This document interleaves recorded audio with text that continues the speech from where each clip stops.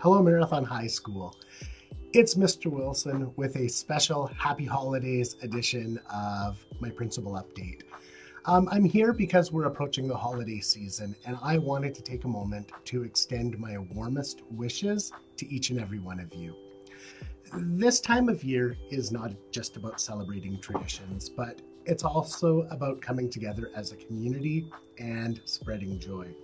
We have been doing a lot of that over the past few weeks here at the school with events like our Pie in the Face fundraiser, festive films in the library, creating and enjoying holiday door decorations, and eating so much food.